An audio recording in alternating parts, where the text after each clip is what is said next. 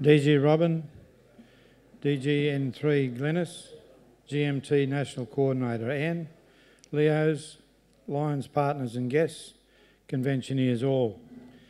Our keynote speaker today is Dr Gregory Smith, who has the most interesting life story to tell on how to turn things around.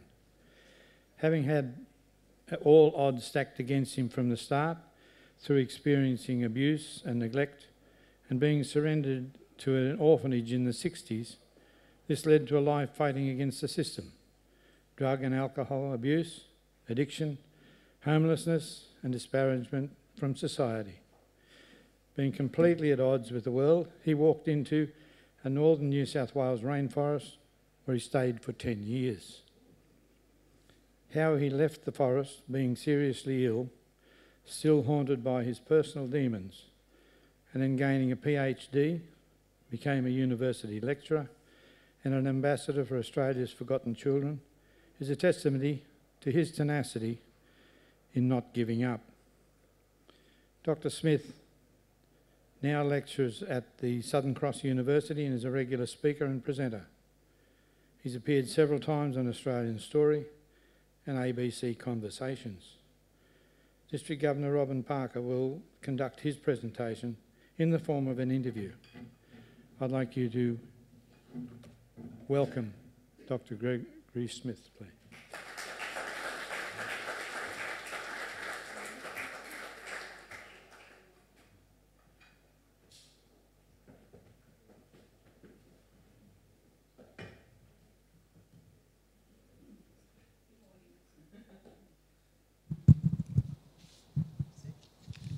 Can you hear me?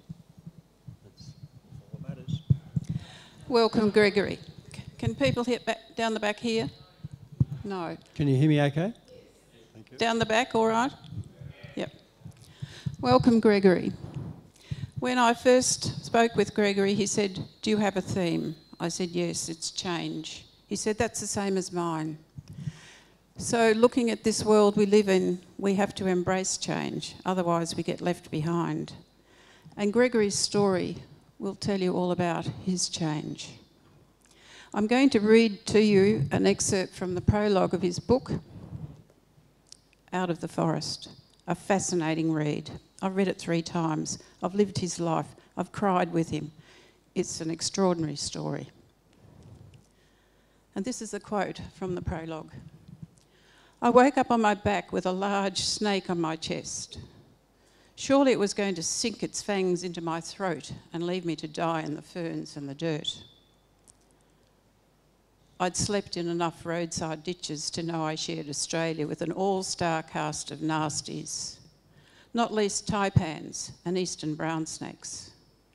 They're pretty much a slithering death sentence, especially if you have the misfortune of waking alone in the forest with one on top of you. I can't say that life flashed before my eyes that night as I lay there frozen. But even if it had, I probably would have looked away. Such was the waste it had been. One thing was certain though, I wasn't ready to die." Gregory, let's go back to your childhood, up to the age of about 9. Could you tell us about your family? I was born in Tamworth, New South Wales. My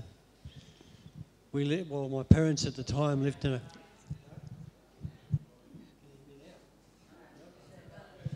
Can you hear me now? Okay, thank you. Yeah, I was born in Tamworth, New South Wales, a little house in Darling Street. Across the road, my grandfather had a shop, and up on the sign it had Orb Smith for everything, and he did mean everything. Everything from chicken feed to anything on the black market that you needed. He was an entrepreneur, and I eventually learnt my entrepreneurial skills from him. But my father was a very traumatised person, and it's very important for me to say that because it's too easy just to say he was an alcoholic and a perpetrator of domestic violence. Yeah, we all have reasons for the way we are, and he had his reasons, but he was very nasty, he was always drunk, and there was a lot of violence in the house that I was born into. I was a brother to 4 sisters by the time I was 10. So, what was life really like at home? Terrifying, scary. One of the skills that I learned early was to be able to walk into a room, be super vigilant, know which windows were open, know if there was any obstacles in the direction so that I could make a quick escape. Quick exits were really important in my life, as were learning not to be too obvious. The problem was that when my mother would antagonise my father would sit drunk and generally just be angry and drunk. My mother would antagonise him, and that would create the conflict, the violence, the friction.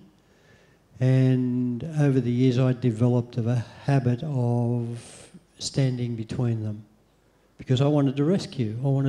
I didn't like what was going on. I wanted to rescue my mother. I didn't understand what was going on. I didn't understand the danger of what was happening. About the age of 2, just around about the age of 2, my father picked me up by the leg and flung me up against the wall of the family home. And I did quite a bit of damage to my head and my hearing. I'm very hard of hearing. I'm not completely deaf, but I'm very hard of hearing to this day, just from that incident. But you also tried to protect your mother and your sisters. I did, yeah. Whenever there was conflict, I would always put myself in the way of that conflict to try and divert my sisters. My sisters were very important to me. As I said, I had 4 sisters, 4 siblings at the time, and they were the only source of comfort to me. They were the only people that understood what was happening in my life, and I understood what was happening in their life, and we protected each other as best we could, and it was a horrible life, but to be fair, we didn't understand that at the time. It was the only life we had, so we had no benchmark by which to measure a good life or a bad life. That was our life. Let's go to the age of when you were 10 and your mother took you to see Auntie Muriel. Who or what was Auntie Muriel? Yeah, that was an exciting day in the life of a 10-year-old. I got home from school and Mum announced that the next day we were going to go up and visit Auntie Muriel in Armidale. And it was a really exciting time. I didn't know much about Auntie Muriel. My sisters were coming as well, so we were going to go on this long car trip. It's a long it was a long trip then from Tamworth to Armidale, about 60 miles, I think, in an old FB Holden. No, it was an old Wolseley, actually. So we all pile into the car on this day and we head up to Armidale to see Auntie Muriel. And as we pull in, I'm thinking, wow, Auntie Muriel's got a really nice place. It's big. It's really big. There's lots of doors and lots of statues, lots of crosses on the wall, and lots of stairs going up to this big archway of doors. Anyway, Mum pulled up at the bottom of the driveway and these ladies dressed in black and white attire came walking out, and I'm thinking, wow, Auntie Muriel's she's very different. And by the time they got down to the car, these people, well, obviously nuns, I didn't know that at the time, were kind of roughly encouraging us to get out of the car and move on up to the stairs, and I didn't understand what was going on. I had no idea what was going on. I was getting afraid, but in that fear, there was that want to strike out, to protect my sisters, to protect what was going on, not to let this happen to me. And we were kind of really coerced up the stairs, and then when we went through the archway doors, I had to go to the left and my sisters had to go to the right. And that's the first time I really, a different reality struck me, because I didn't want to be separated from the only real people, my kin, my family. But Auntie Muriel was actually what? A nun. And there was an Auntie Muriel, but we weren't at Auntie Muriel's place. But the actual building was? St Patrick's Orphanage. Yeah, that was at St Patrick's Orphanage. So... Tell us about your life there, the food, the clothing, the religious immersion, and how you reacted. Okay, leading into that, there's a couple of things. That era, children were seen and not heard. And nobody told me, nobody took the time to explain to me what was going on. So I was left in my own confusion. And that confusion became anger over time. And like a young, angry 10-year-old, I really did lash out. But at the same time, I didn't like what was going on to me either, what was happening to me either. They took all my clothes away and gave me some old, second-hand, very shabby, uncolourful, uniformy type clothes that I didn't, they're not mine, I don't want to wear these. The food, it was very bland, would be kind. In the morning we would have porridge and there were weevils in it. And if you complained, you would get a backhander, you would get hit. There was no mucking around. The Sisters of Mercy did not muck around. Yep, they... I guess with that many kids under their care, they needed to be quite strict. And I think they had a lot of practice at it because they were very good at being strict. Each morning when we got out of bed, there were a few kids that wet the bed and they were shamed. Every morning they were shamed. They had to... While everybody was standing all the boys were standing next to the bed, they had to carry their sheets out and put them into a pile. And one of the nurses would be saying to them, how lazy they were. They couldn't get up through the night, and you could see the boys were shaking. They were just afraid and lonely, and this was the life. And then, as we walked out of the dormitory each morning to go down to Mass, one of the sisters would stand at the door and give us a couple of cuts across the back of the legs with a cane.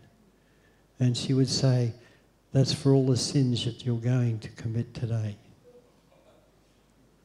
And so that became an ingrained part. I expected that every day. And if you do that to a child every day, that becomes a part of the psyche. Then we'd go down to Mass, and then there'd be a 1-hour Mass before breakfast, and that was very hard. It was very hard to do. on an empty stomach. And then I could never understand why the nuns would sit up on this stage and eat their meals, and they always had really nice meals. Really nice, like for breakfast they would have bacon and eggs and toast, while we ate our porridge with weevils in it. Every Saturday morning there would be one boiled lolly on the table in front of the nuns. The castor oil was passed around. We all had a little thing of castor oil, and whoever drank the castor oil first got the boiled lolly. I can guarantee, the table where I sat was very well oiled, and it's probably still in good condition today. We'll move on, Gregory. And at 12 years old, you were collected from Auntie Muriel's so-called place. But when you went home, you went to high school and you started running away. I actually started running away in the orphanage. I was there for about 3 months in the orphanage, and then I decided I didn't want to be there. So I started running away on the weekend, only to be picked up by the constabulary on a regular basis and told what an ingrate I was. And they would often give me a hiding in the back of the police car before they dropped me back off to the nuns. I often found myself locked in the closet under the stairs for hours and hours, sometimes a day or maybe 2 days. But when my mother came and picked me up, I was very angry with her. And that anger just didn't go away because she came and picked me up. That didn't fix anything. That just made things worse, because we went back to the exact same violent situation. And I didn't want to be there anymore, so I kept running away. And like any child at that age, if you spend that much time trying to escape, trying to run away, eventually you do something wrong. And you ended up in a juvenile detention centre. Yes. I ended up in state care. I became a state ward at the Queen's Pleasure, it was called. At the time, I'm a Republican. Sorry, guys.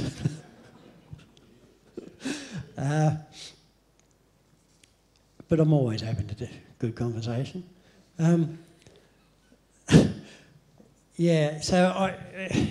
The institutions at the time were different. Well, actually, probably not a lot different to the institutions today for boys. I mean, I spent a lot of time fighting. I was an angry, mean, skinny kid, and I was smart enough not to stand there and allow somebody to intimidate me or anything. So I was quite an aggressive and preemptive sort of a kid. So, rather than hang around and be teased, once I went to an institution, I'd sit there, I'd pick, I'd work out who was the dominant dog and then I'd just walk up and headbutt them in the face. And then when they dropped to the ground, I'd just start kicking them. Just establish that don't muck around with me. I'm not in the mood, I don't want to be mucked around with. And something I should have mentioned a bit earlier, with all of this going on, to quote, I knew something they didn't. I had a fire inside me that burned somewhere. Keep that in mind. Yeah. I think what I'd like to think a lot of us can identify with that, when we're that child and we have that passion. We have that passion for life. When I grow up, I want to do this, or when I grow up, I want to be that. And it's that will to live, that desire. And I could identify that when I was young. When I was laying in my bed as a kid, and I'd circle the blankets into a circle, and they're fine. And and I'd be in the middle of that circle, and that would be my protection. Nobody could cross over that, and I would sit there and I would allow myself to dream. What was that dream? Different days, different dreams. But there was something special. Yeah.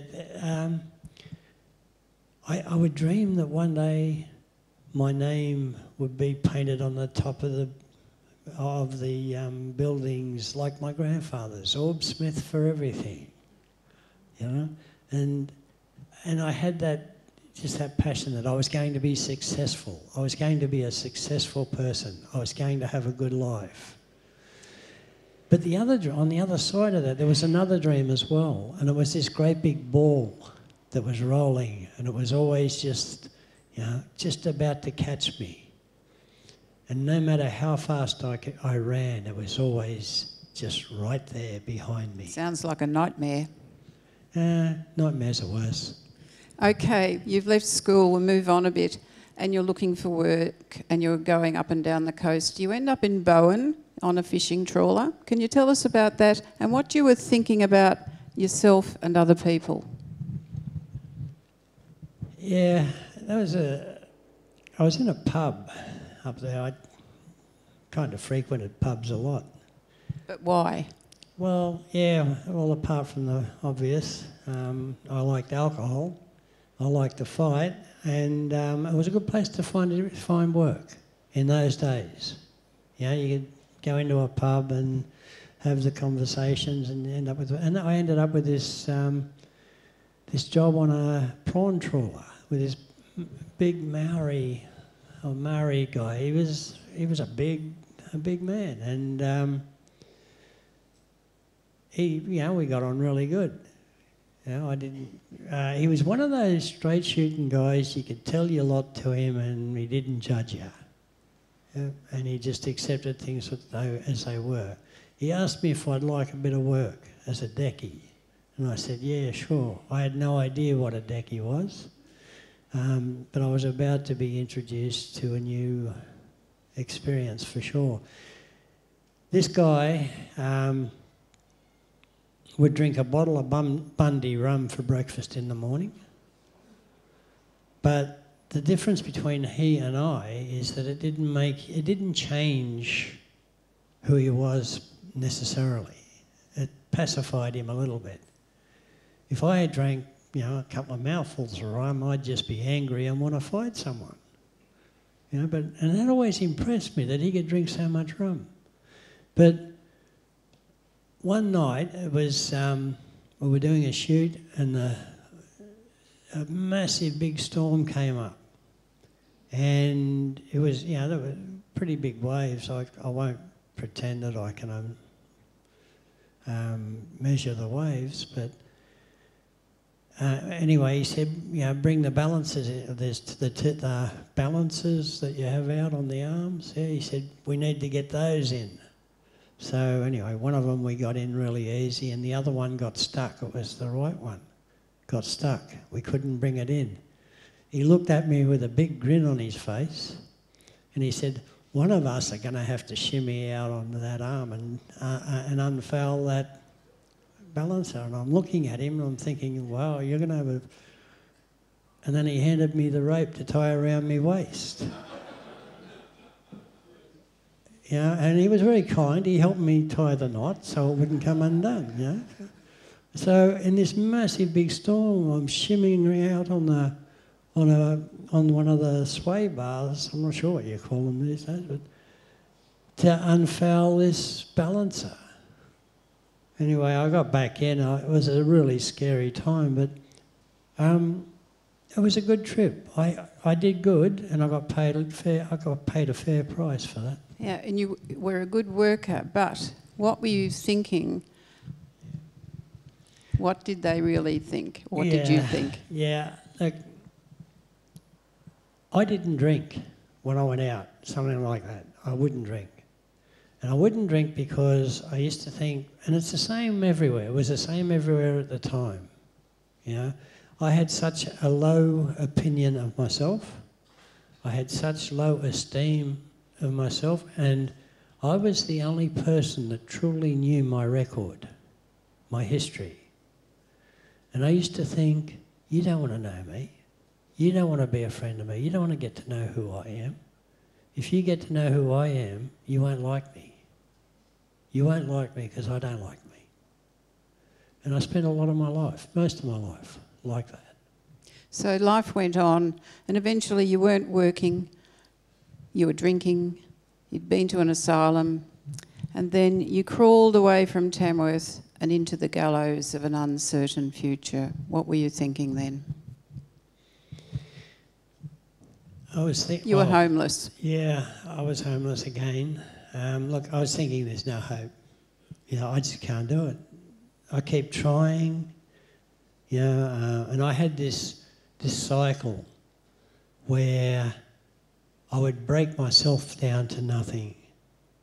You know, I would drink myself into a mess, into a wreck. And then the pain would become so much that I would stop and I would try to rebuild. I'd give it another go, you know. When I was in Tamworth that last time, again, entrepreneurial skills. You know, I started a little cleaning business, and I signed I had a few contracts with the Tamworth Arcade and a couple of the pubs where I had a few people working for me. So it's not as if I couldn't do it, but I couldn't do it because I could never finish because I was always there. And the one thing I didn't want in my life is to be wherever I was. I always wanted to be somewhere else, never where I was. So you continued roaming, and then you ended up in Sydney and decided to go to TAFE. Now, I don't know why you decided to go to TAFE. It was in Ultimo, and you had to do some written work. What were the comments made about your writing? There were several negative and one really positive thing. What was it? Yeah. The negative ones first. Oh, yeah, well...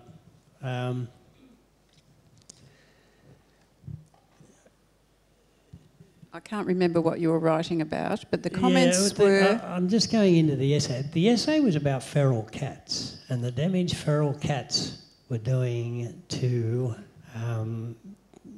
our wildlife. And I mean, even way back then, I was aware of what was going on. Because I spent most of my time looking away from people. So if I'm looking away from people, I'm usually looking into the forest or into the bush, or I'm seeing other things. You know, I just didn't want to know people. But a lot of people thought I was a nutter. A lot of people thought I was an idiot, and you know, like I should spend my time writing about better things. But there was one particular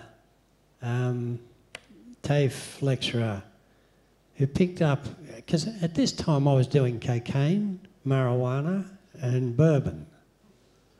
So it was a pretty good mix. And sort of, you know, most of the time it got me to where I wanted it to be was, and the place I wanted to be was where I didn't know who I was anymore. But there was this particular lecturer, and he looked at me. He knew I was in trouble. Yeah, but he looked at me and he said to me, Gregory, no matter what you do, don't give up on the idea of study. Yeah. So you were 35 years on this planet, and what did you own? What did you have? At the age of 35, I was doing okay at 35 actually. I owned an Akubra, a dry as a bone, and a backpack. And then you fled to the forest. Yeah. How did you get there, or how did you live? Okay, yeah, there's a... sometimes people ask me, why did I decide to go and live in a forest? And the truth of that is I never made that decision. What happened was I was walking the roads and I got to a T intersection. I just left Mullumbimby and I walked up towards Gunningarry, at the top of Gurningary. There's a T intersection, and if you look out to the right, it says Mill Road. It's just a little dirt road that goes kind of nowhere. And there's another sign that says Pacific Highway 13. And I thought, well, I know what's down there, but I've never been up Mill Road. So I made a decision to go up Mill Road, and by later in that afternoon I found myself sitting in a forest, and it was pouring rain, and I got my dry as a bone out, and I put it out, covered myself because it was raining so heavy, and then it really started to rain. And so you lived on booze, drugs, a handful of nuts and all sorts of creepy crawlies, whatever you could eat. But how were you feeling? You were away from everything. Just how were you feeling then? There was just a little bit of, like, in those first few days, there was just a little bit of calmness, that came into me. A little bit of fear had left me. A little bit of the dread had left.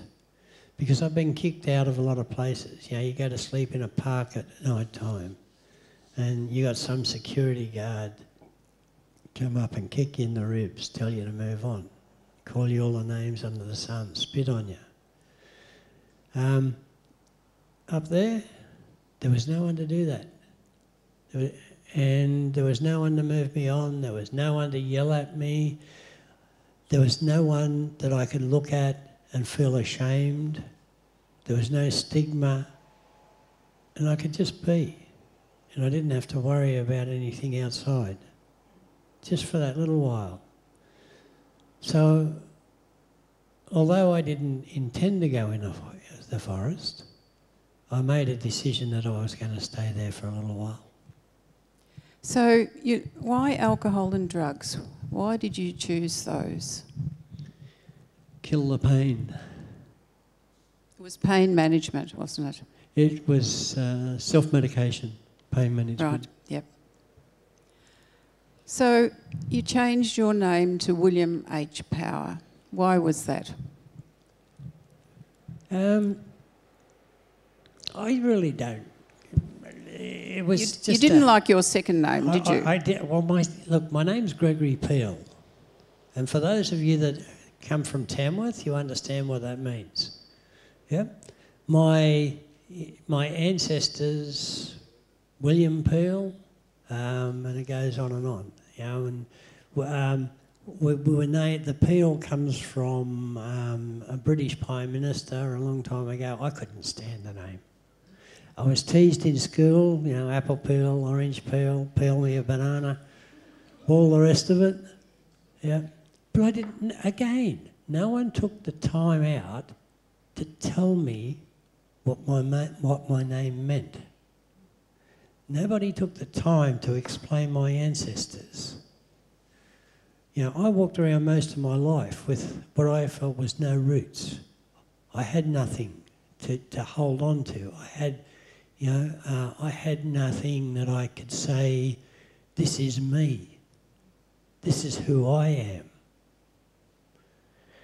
So if I can't say this is who I am, then I'm nothing. And that's the way I felt. So 10 years in the forest, drugs, snakes, whatever you could put your hand on, and you were in a pretty bad way. Aliens, you were hearing things in a really dark state. However, what were your ancestors, your aliens, telling you? Yeah, I was in there probably maybe 8 years. And I was sitting, I was one night at the campfire and all these entities turned up. There were voices in my head for a few years before that. And there were people telling me that I shouldn't be doing this, or I shouldn't be doing that, or I should be doing this, or I should be doing that. And at the same time, they were showing me ways of living. There was there was this thing inside me that lived inside me that was showing me things that I didn't know. I had no idea. But all of a sudden I could do these things. I knew what I could eat or what I couldn't eat. And there were things that were happening to me. And they were they were my ancestors. They were becoming quite concerned about me. And then after a while I could see them. All these hundreds and hundreds and hundreds of faces of people that I knew. And they came in different faces, different hairstyles, different dress styles. And I just knew who they were. And they told you, it's time, Gregory. In other words, you decided to give society another chance. So before leaving your campsite, what did you do? Well, I had to do...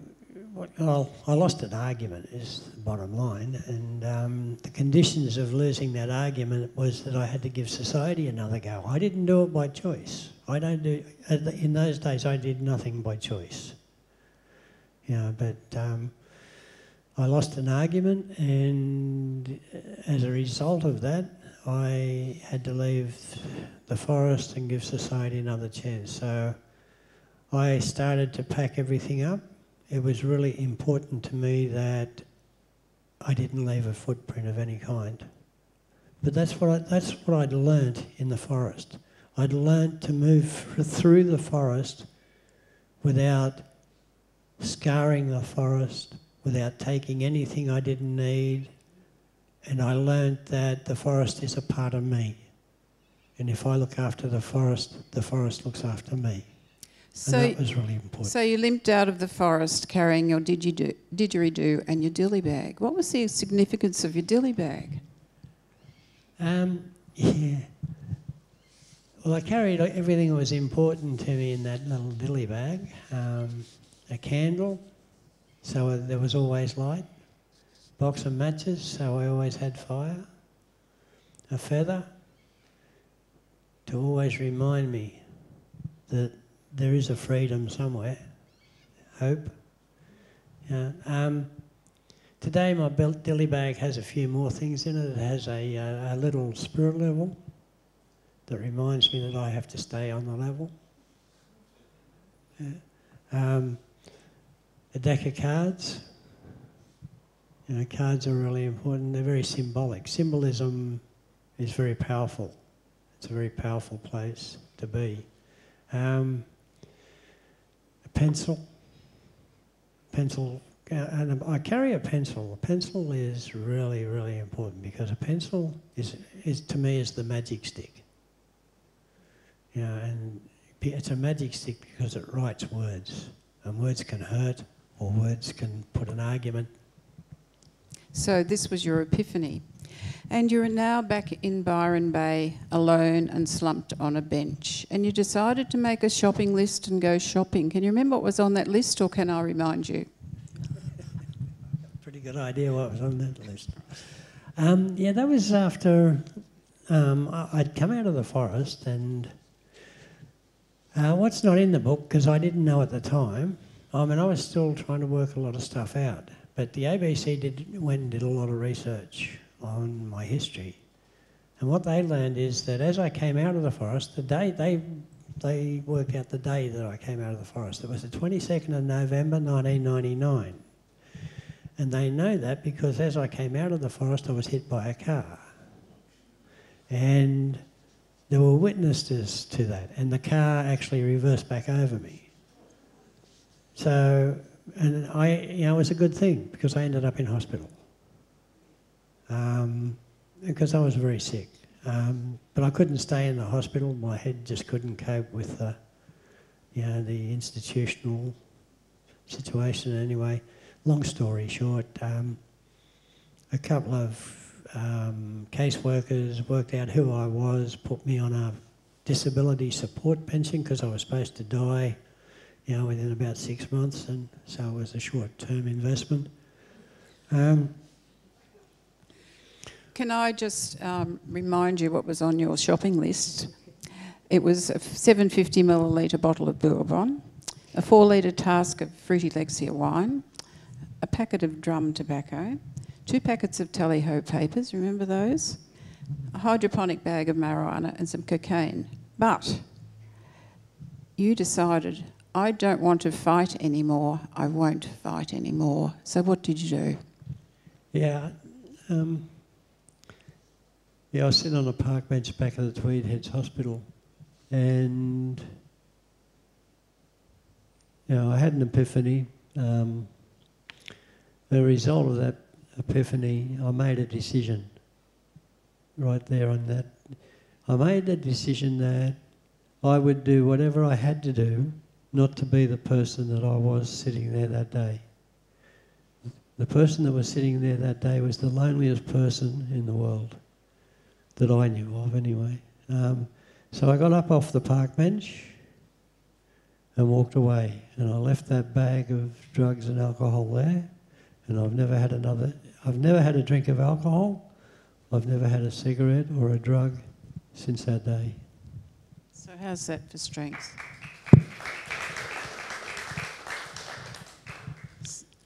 So a couple of months on the wagon, how is life still? Yeah, pretty rough. Yeah. But you saw a counsellor. I don't know what took you there, but you saw a counsellor. And what did he tell you? That was at TAFE, yeah. Look, at that time, not many people understood where I was at.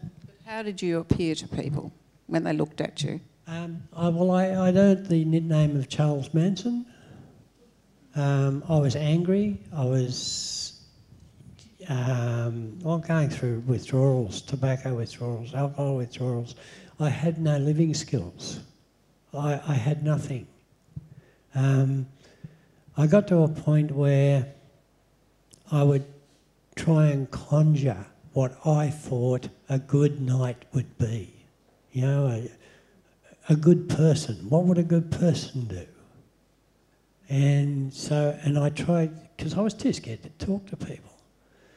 So, and then if I did try to talk to someone and they rejected me, I'd just get angry. I didn't have a lot of control over my emotions. So there were a lot of things I had to learn. What I did learn was that in the institutions as a child, they never taught me how to communicate. They taught me how to march, how to clean grease traps, scrub ablutions, but they never taught me how to talk to other people.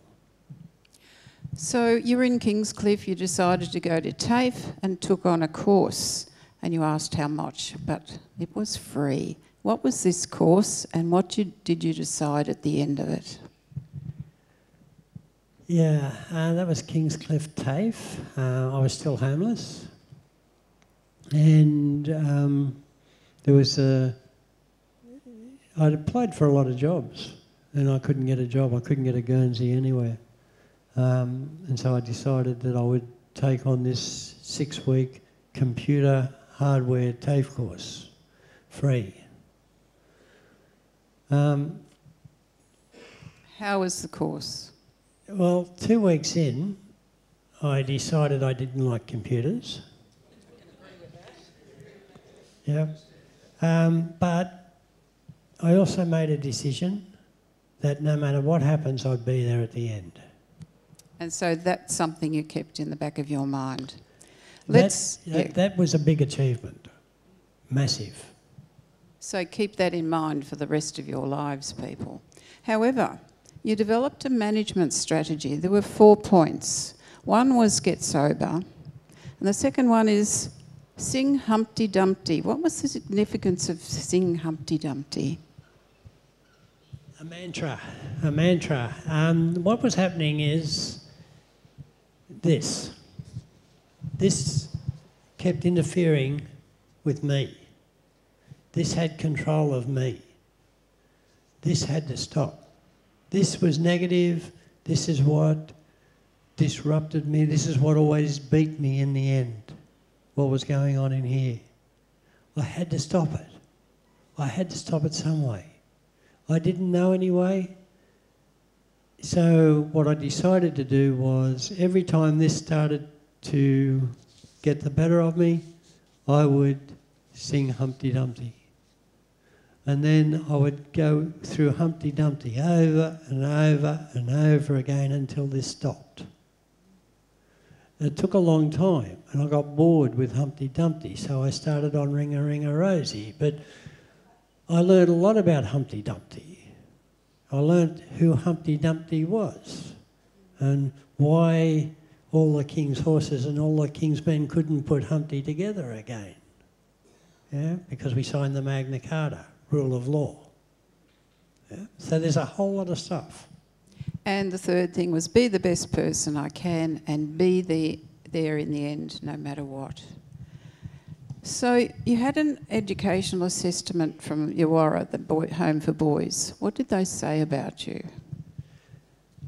Yeah, look, I was diagnosed as a sociopath at the age of 17.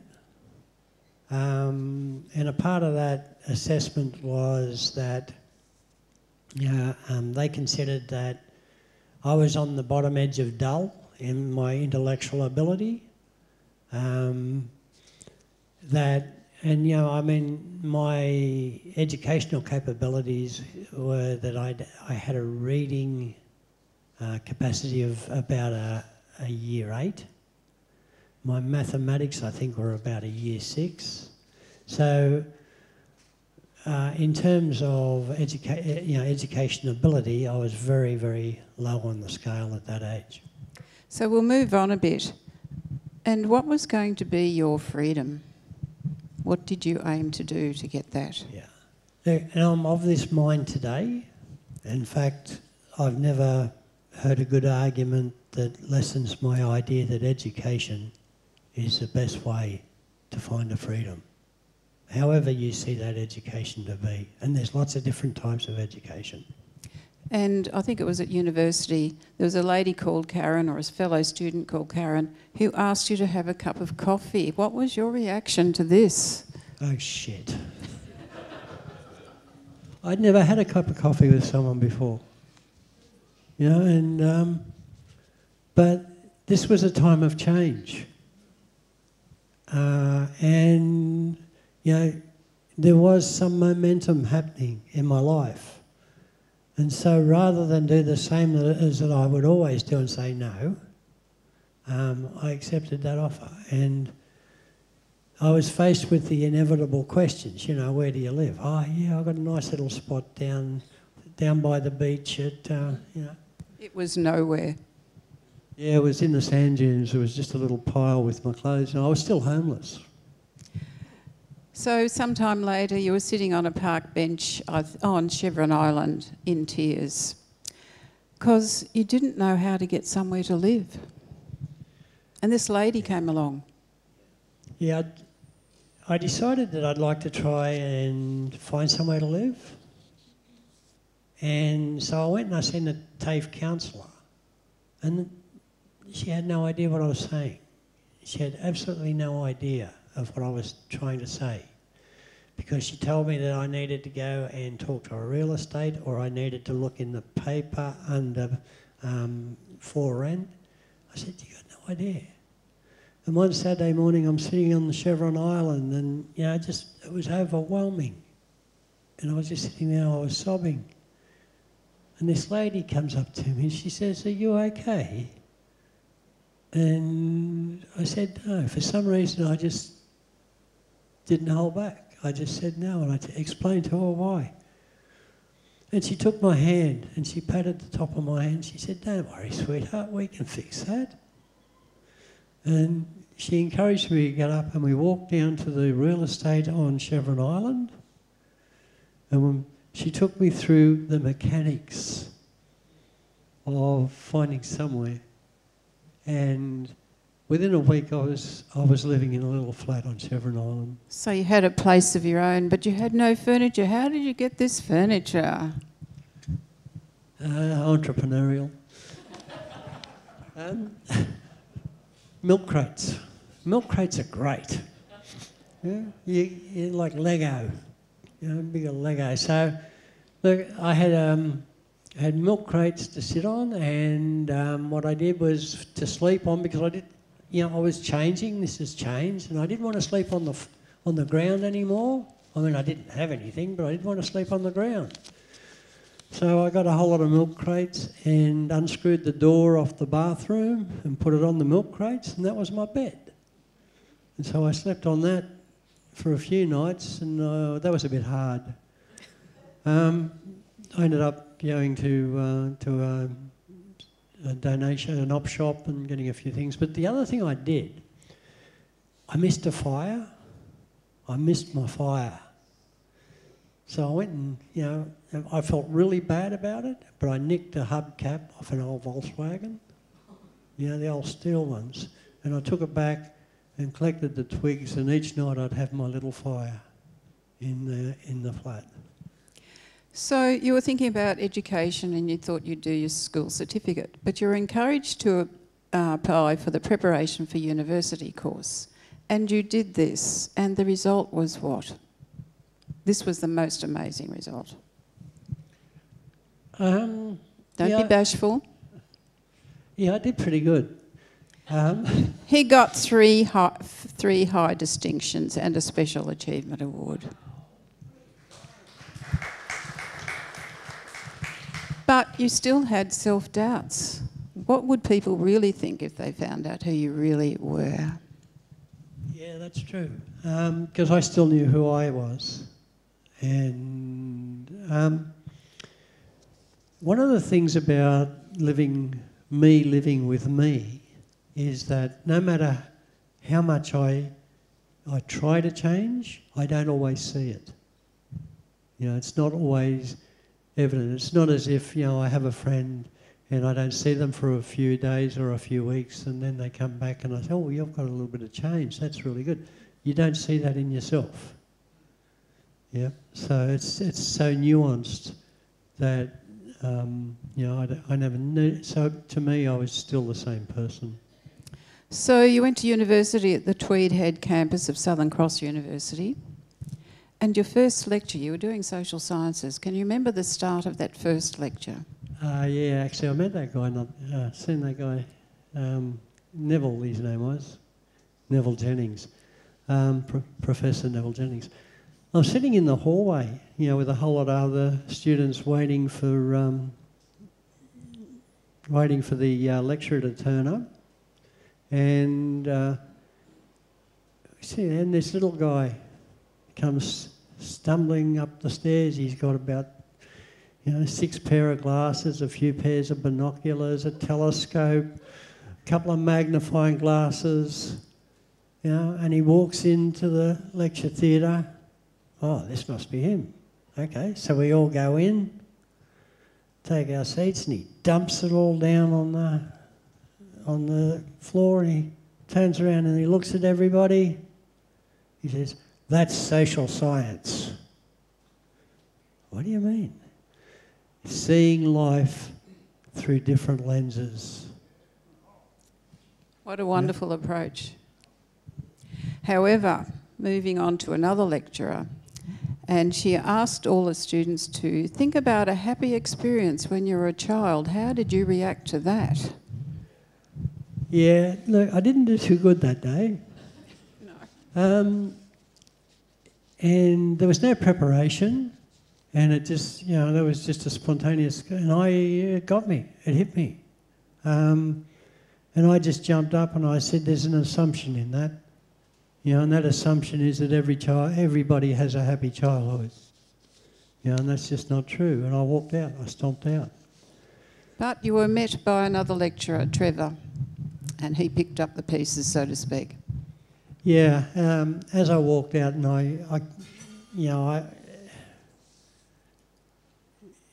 it was evident that I wasn't happy. People usually know when I'm not happy, even today. But it was evident that I wasn't happy, and he just happened to be walking past and picked up on it.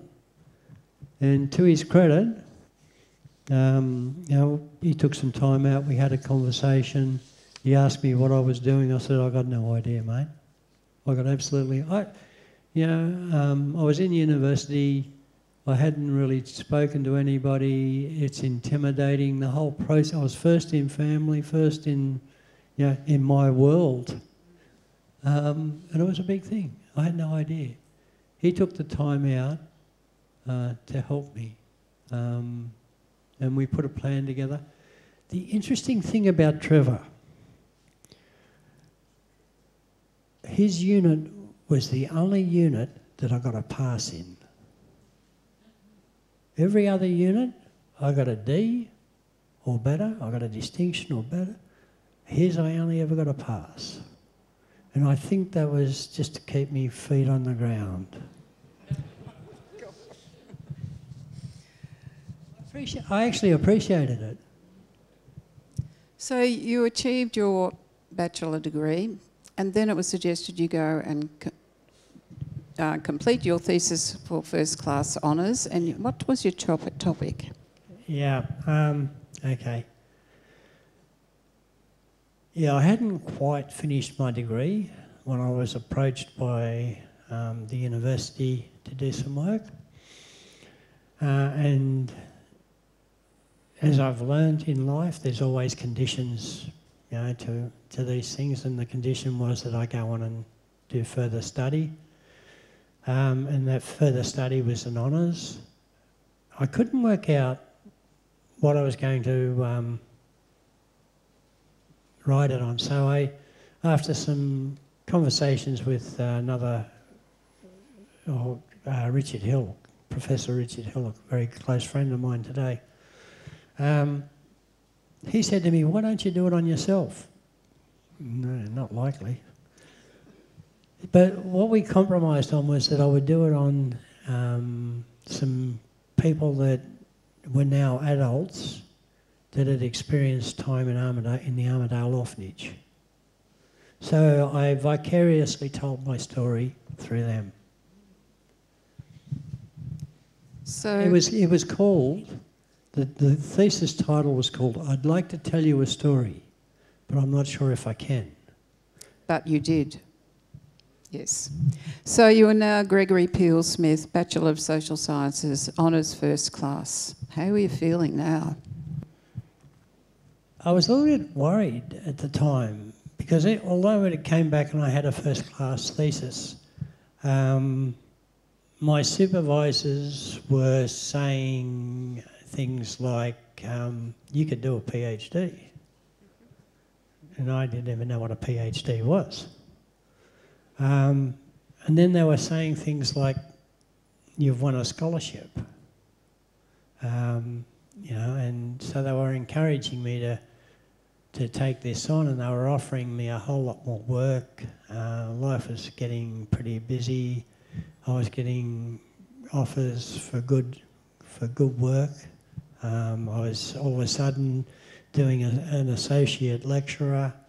I was coming up in the world. I mean, I would have been happy on a prawn trawler if it had meant work, but all of a sudden I find myself in a respected, a full-on respected position, and I'm thinking, I'm teaching students and they're asking me questions, and I'm thinking, wow, this is different.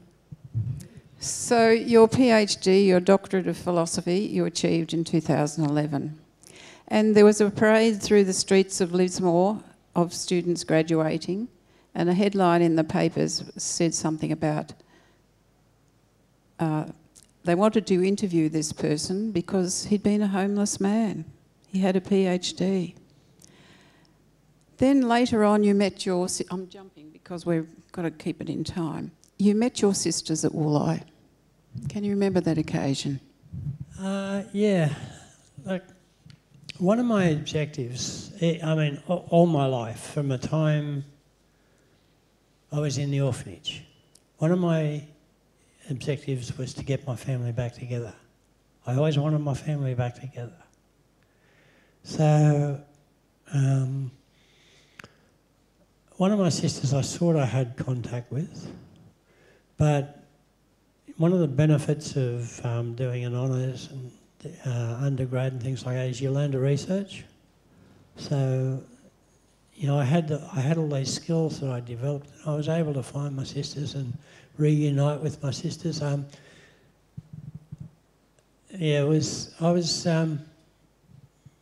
Just very quickly. One of my sisters, I put the word out, and I was volunteering in a soup kitchen on the Gold Coast, Christmas Day. And I had this really magic device, a mobile phone, you know, it was like, cool. And it rang, and nobody ever rang me. But it rang this day, and it was one of my sisters. And she said to me, I hear you haven't had a drink for 4 years. And I said, yes, that's right. She said, can you help me? I said, yeah, I can. So it took a little while, but after a while I went and met her. She hasn't had a drink now for about, I think, 16, 17 years. And your sister Leanne, was that Leanne? That was Wendy. Right, but Leanne, at this meeting, she wrote on a card to Gregory, I have watched you walk along the track and seen it turn into a trail and now a highway. What a life. So today, while Gregory lectures, he's researching. He serves on the board of Anglicare North Coast on Relationships Australia, is a founding member of Voice Up Australia, a group that provides social and advocacy platform for adult survivors of childhood violence. Gregory displays a life of change, of overcoming generational self-perpetration, that his father, a violent alcoholic who abused his family, and Gregory, who didn't get much schooling. What is it that some people can break the mould and overcome extraordinary circumstances? What makes some people able to do this and some not? What makes some people extraordinary? One extraordinary person, Dr Gregory Smith. Thank you.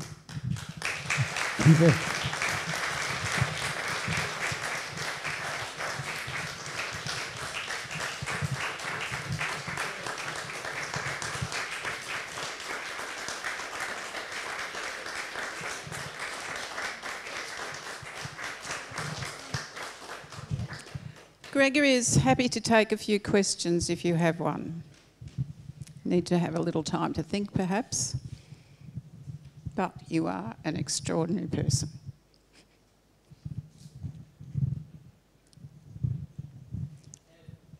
Loudly, please. Have you connected with your sisters permanently and got back together? Yeah, thank you for that. Trauma creates strange lives. Trauma creates strange minds. 3 of my sisters I united with very strongly. One passed early last year. I miss her very much. 2 of my sisters live in so much trauma that they are still angry, still very bitter about their life. But the other 2 sisters I'm very close to, and we have a very, very strong bond and understanding today. And Gregory, thank you for sharing your life with us. I think most of us are nearly in tears. And this is just a small token to say thank you.